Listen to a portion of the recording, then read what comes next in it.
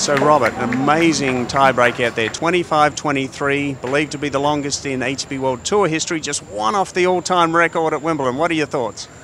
It was great. It was a great match. It was a great atmosphere, and I mean, people start feeling the stands, and it got fuller and fuller through the breaker.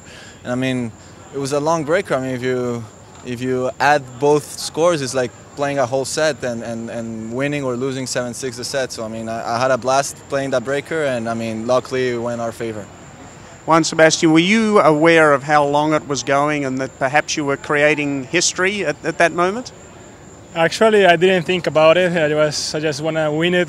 Seriously, I just want to win 2 points in a row and maybe make the set. But okay, it was a teamwork over there. And luckily, we play really good and have the set and win the match. And winning such a decisive tie-break like that, such an important tie-break, does that give you momentum to go on and win the match? It must have been crucial. Yeah, exactly. We finished that tie-break, really long one. It gave you a little bit of energy to us. We came really good the second set, winning my serve in no, I think. So then we broke. So we had the momentum, and then we keep it up. So and there was the match exactly.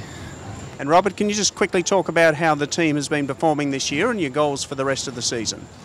Yeah, I think we've been playing really well. We just had unlucky matches here and there, and I mean, I think we could make good results throughout the year now. And I mean, if we stay healthy, I mean, our goal is to play the highest tournaments and maybe make the Masters. So yeah.